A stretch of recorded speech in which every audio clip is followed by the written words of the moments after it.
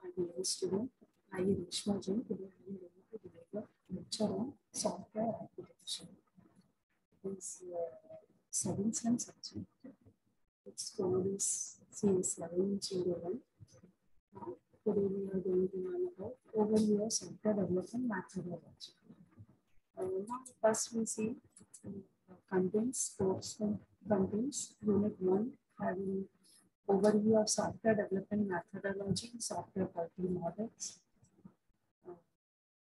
Having different models of software development and their issues, introduction to software architecture.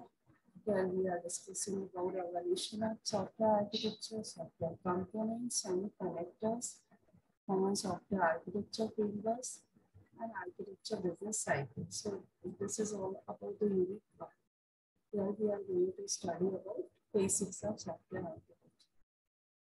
In unit 2, we are going to discuss about architecture models, different types of architecture model like structure model, framework models, dynamic models, process model, architecture styles, data flow architecture, types and filter architecture, call and return architecture, different types of architecture, agent-based architecture, microservice architecture, like that. In unit 3, we are going to learn about the software architecture implementation technologies like ADLs, Kubernetes, Node.js, AngularJS, J2SE, JSP, like that. Next, unit 4, having the different analysis and designing architecture like CBAM, cost benefit analysis method. Another is architecture trade-off analysis method, and architecture reviews for intermediate design, that is ARID, and architecture-driven design method, like that. Last unit, we are going to wind up our architecture documentations. Here we will discuss about architecture documentation, principles of sound documentations like refinement, context diagram, probability, like that. Its standard book is R2 Basco. The title of book is Software Architecture and Practices. So this is the screen here.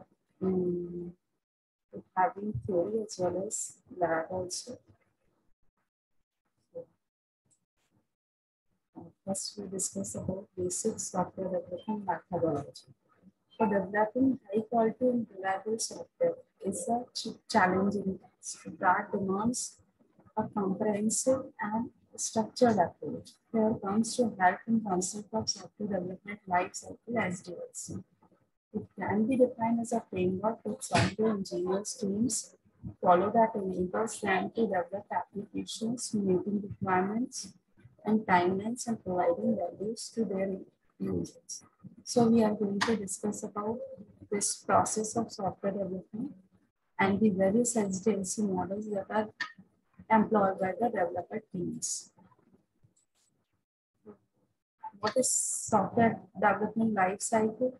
So software development life cycle defines the organizes the task necessary to complete the development of software. It is structured and steps the development team follow on all of their projects. IT is also known as the product development life cycle.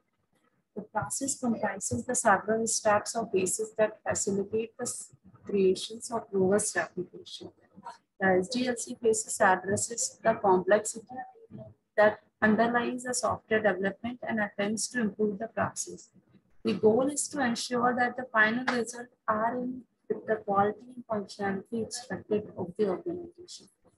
Before engaging in the SDLC steps, let us discuss many software development teams need to implement and follow SDLC. As we had said before, the product development is a complex process that requires not only design and engineering, but a lot of communication between team members. So moreover, according to, there are many more obstacles that impact the project. Here is all the list of the most distracting things for programming that can be affected. The software architecture design must conform to the major functionality and performance requirements of the system, as well as satisfy the non-functional requirements such as reliability, scalability, portability, and availability. A software architecture must describe its groups of components, their connections, interactions among them, and the deployment configuration of all components. So, software architecture can be defined in many ways with the help of unified modeling language. It is one of object-oriented solution used in software modeling and design. Architecture view model represent the functional and non-functional requirement of software applications. Architecture description language is formal specification language which describes the software features such as process, types, data, subprogram, as well as hardware components such as processor, devices, buses, and memory. So here we discuss about UML diagram. UML stands for Unified Modeling Language. It is a rhetorical language used to make software blueprints. UML was created by Object Management OMG. It serves as a standard of software requirement analysis and design document, which are the basis for the developing image. So in UML, we are using use case diagram, class diagram, object diagram, sequence diagram, collaborations diagram, activity diagrams, component diagram, and deployment diagram. With the help of these, we can draw our project pictorial representation. Architecture view model.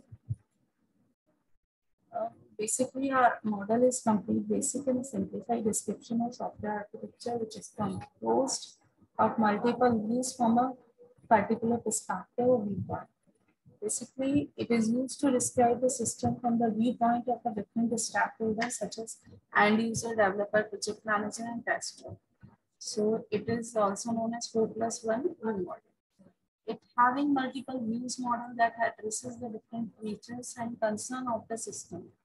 It standardizes the software design documents and makes the design easy to understand by all stakeholders.